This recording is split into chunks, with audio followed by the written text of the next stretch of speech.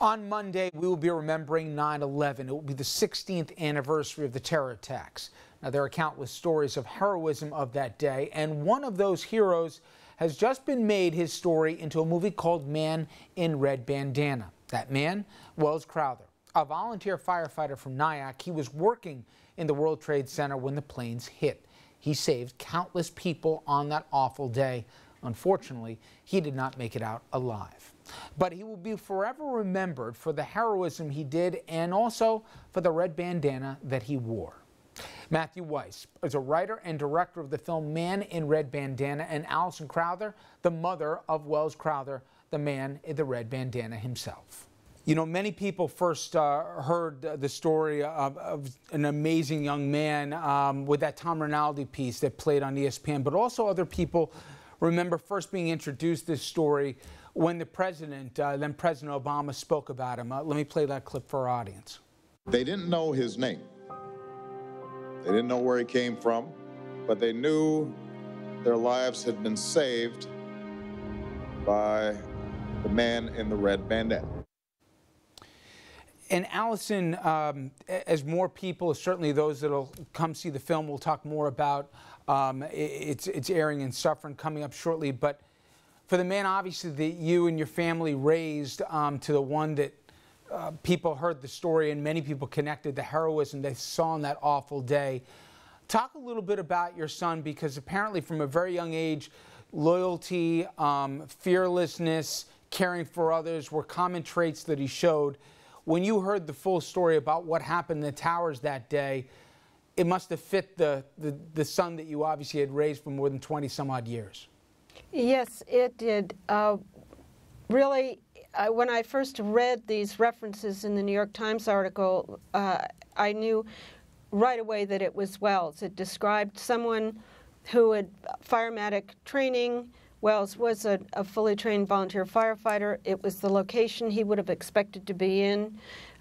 He was attempting to go down to help out at the events at the first tower that was hit. So we knew he'd left his office, and yet we also knew he had been recovered at the ground level with Lieutenant Donald Burns, the incident commander of the second tower. So the time, the location fit, and then I saw the reference to the red handkerchief, the red bandana, and I just knew right away it was Welles. I know you've been asked this a million times, but what was it about that bandana that was with him at all times as a kid going through school? He played Major Division I lacrosse, but he always had that bandana, and obviously he had it that day. Why was that so special to him?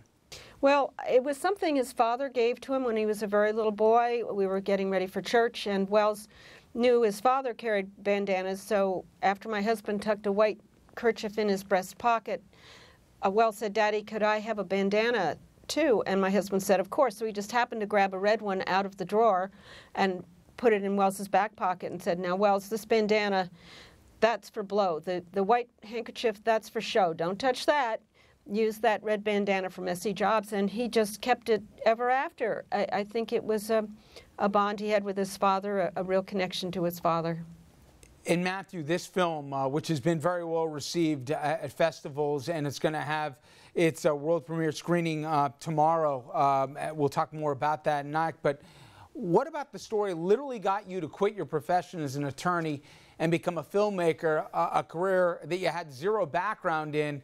What was so moving about this story that obviously had that kind of a hold on you? You know, when I heard the story, I was just gripped. I just thought it was utterly amazing that a piece of fabric, a red bandana, could change the perspective on their loss for the Crowthers. There are so many people that honor Welles in so many different ways. There are songs written about him, poems written about him. In the film, you see babies all over the country named after him. And this legacy that lives on, this folklore stature that he's assumed, just is unbelievably inspirational, uplifting. And as Jeff says in the film, it shows how some good could come from evil. Talk about the genesis of how the story that a lot of people, as you said, were moved. I remember in the intervening years, people cited that.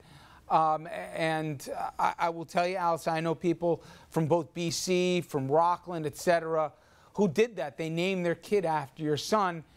it had a connection. There was a lot of heroes that day, but for some reason that story about a person who didn't need to do what he did, took it upon himself and did that selflessly. At least 10 people's lives were saved. In fact, I want to share a soundbite from the film here from one person who directly remembers him and his actions that day. He said, "I found the steer, follow me, only help the one you can help." There was a story from people that got out, survivors, that somebody helped them. They didn't know who he was. They couldn't see his face. They had a red bandana over his mouth and his nose. Without him, that particular moment, I would be crushed or buried. And have you been surprised at all, Matthew, even years after? BC has an annual game for him. You go to the high school, obviously, at Nyack High School. You go to the fire station in Upper Nyack. There's remembrances everywhere. We mentioned the legacy he still leaves behind. Were you surprised in putting this film together, the indelible imprint he left on so many? You know, I wasn't surprised because when I first got involved, I knew that there were babies named after him and songs written about him. But what is surprising is how many people have continued to do so even as the film goes on. And even today, Alison just told me that there's a couple of additional boys that were born that are named after Welles. And this continues to go on. And in this film, it's very hard, and there's some points where your heart will break. You may shed a tear.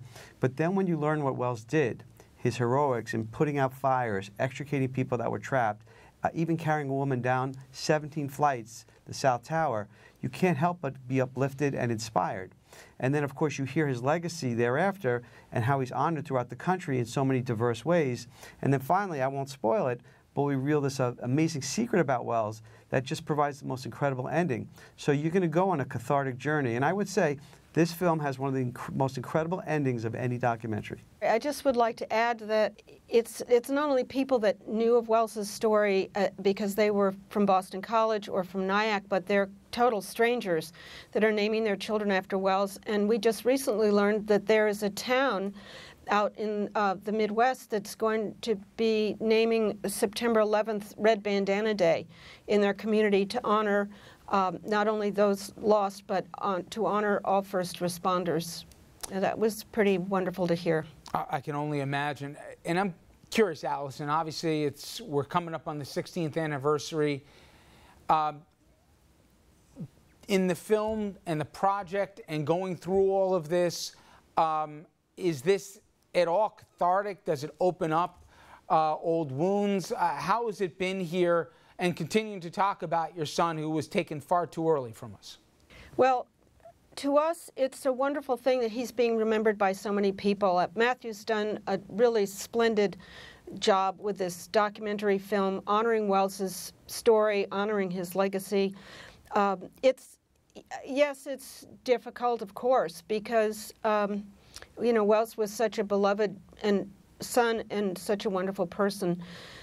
So we just try to keep our head into the thoughts of all the good that's coming from his story. I travel around the country quite a lot speaking at schools, and I see how young people everywhere, from the smallest town in Nebraska, for example, to very sophisticated upper middle class communities here in the East, they all just are moved by Wells's story. They're impacted powerfully by his story, and they're all brought to a new level, I think, of understanding their importance in this world as being individuals that can do something to make good come in some way. And you know, Matthew, we've seen obviously very recently with the tragedies down in Texas, heroism, and even out of some awful times here, sometimes the unbelievable acts of generosity and kindness can remind us about the goodness of people. But talk about, again, if you will, again, the film is Man in a Red Bandana. He went up so others could come down. You mentioned that the folks won't just see the story they think they know, but also some twists. But talk a little bit also about what you hope when they leave that theater, they're left with more than just the memory of an amazing young man. Sure. Well, viewers are certainly going to go on a cathartic journey because it's going to take them down, they're going to shed a tear, but then they're going to be lifted and uplifted and inspired by Welles. And when they leave, I'm hoping personally that they become better people, that they think less of themselves and more of others. And they don't have to save people to do so. giving up your seat in a bus or holding the door open for someone who's trailing you. Simple acts like that can make us all better people. And Welles reminds me every day to be a better person. When I travel to schools and I speak to young people, we share Welles' story, and I say to them, you know, Welles was a young person just like you all, and with very similar desires and wants and needs, not very different from most of you. But so this is Welles' story. This is what he did on 9/11. But the importance of his story is how it's going to work inside of you. And I try to leave the children with that message. Well, for folks in our neck of the woods, the world premiere will be September 6th at the Lafayette Theater on 97 Lafayette Ave in Suffern. Doors are going to be opening at 7 and the film at 7:30. Cannot more strongly urge folks to come check it out if they don't already. I was just going to add that we just signed the New City Fine Arts Cinema, and they're going to be showing it for at least one full week in New City. So, and then there's other locations nearby. If you go to bandanafilm.com, you can see the various locations. We're in 20 states, 40 locations. And of course, it's available on VOD on iTunes and Amazon, so people can download it and watch it in their home as well. And we've linked that site to the bottom of our page, so viewers have seen that as well. I wish you both the best of luck, and thank you so much for the time. No, thank you. Thank you very much for your attention. Coming up next, we'll take a look at some local headlines, so please stay with us.